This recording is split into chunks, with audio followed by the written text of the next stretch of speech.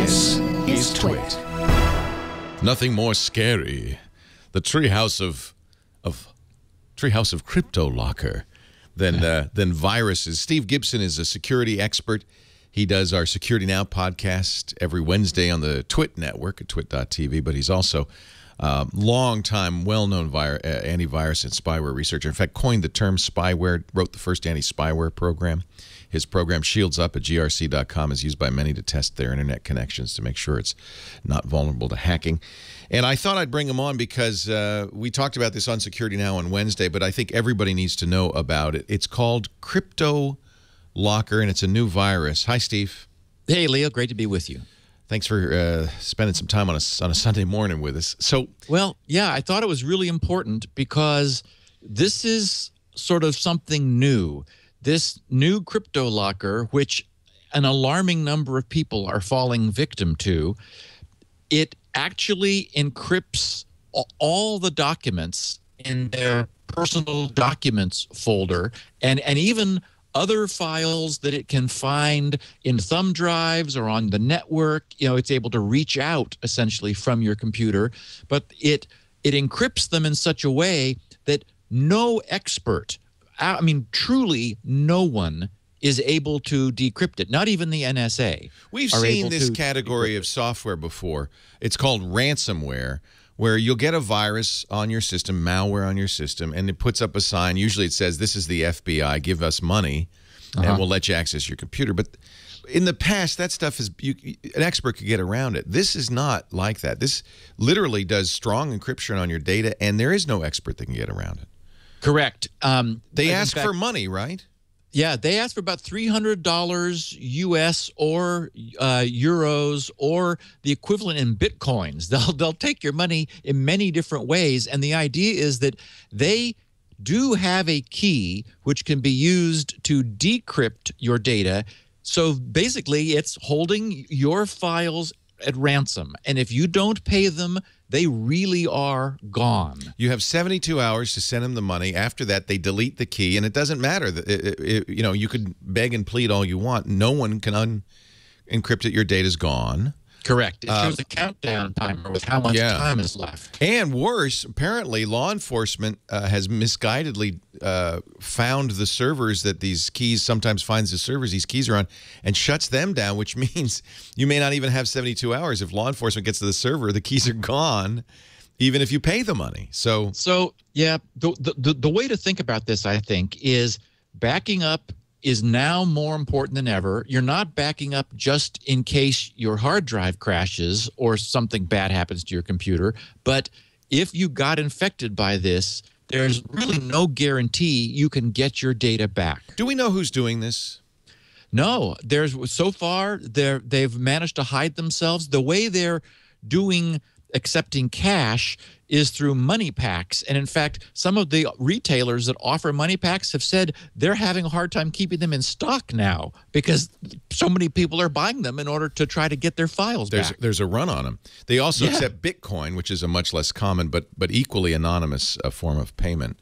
Right. It may not even be just one group. We've seen this with ransomware before. Somebody sells a kit, and then various groups will spread this around. It could be coming from a variety of different people. How do you get this virus? I think the problem is that it's making people a lot of money. And so they're going to be copycats. Right. My concern is we're talking now about the first one, but this is the first of, I'm afraid, many, because this is going to be the new model for what happens when you get your computer infected. And to answer your question, most of it seems to be so-called phishing mail, where email is sent to you that looks authentic. It looks like it's from your bank. It looks like it's from PayPal. It looks like something you may not expect, but it's reasonable, and they get you to click on a link. Or sometimes they'll say, "We just deducted some money from your PayPal account." And you go, "What?" And you click on it before you think. I've seen one example. It looks like it's from a bank, and it says, "We've received a wire transfer to you in your name. Attached is the fax. It has the extension .pdf, but hidden, it's really a .pdf.exe. When you double-click it, it doesn't launch a PDF or Adobe Reader. It launches an executable, and by the time you've figured that out, you're dead. Does That's it. does an antivirus prevent this? You know, so far it is managing to get past all the AV, although it is so new. It's only about 3 weeks from the first time we saw it. So there is some delay before the antivirus vendors catch up. There's also a tool which is supposed to prevent its infection, which is available for free, where it deliberately blocks some of the specific behaviors that this CryptoLocker does. The problem with that is, if that got traction, the CryptoLocker authors would easily circumvent it and work their way around. So really just being extremely careful, clicking on links in email, and really have a backup, because you unfortunately may need it. Now there are backups and backups. If you have what's called a hot backup, this may not be enough. Yeah, exactly. Because if, for example, if you're backing up to like you have a family or residential network attached storage, if it can see the files, it can encrypt them. So that's so it can encrypt your backup. And furthermore, you could back up encrypted files. Once it's encrypted, if you don't catch it right away, those files could be backed up as well, on top of your good copies. So you want a backup system that isn't local, can't be seen as a drive letter from your computer, your presumably affected computer, and you want a backup that has what's called versioning, so that you can go to a previous unencrypted version. But if you do, then you do have recourse. Best thing, though, not to get this. There is no Mac version of this yet. It is Windows only. Right. Yep. And again, I'm just worried that, I mean, everything we've seen, mostly, I mean, historically, viruses have been an annoyance. This is new, and it's not like this cryptography is rocket science. All of the code to do this is in the public domain. It's common knowledge how to produce this kind of system, and I don't think we've seen the last of it. I think this is the first of it. Well, it just reinforces how important it is to practice safe computing, not to be very suspicious of attachments, whether they come from somebody you know or not, to be very careful about clicking links in email. Never click a link directly in email and let a web page open. That's always dangerous. Or instant messenger, or on Facebook, or on Twitter. If you see links, you know, a lot of my Twitter friends have been hacked lately, and I get direct messages from them with links.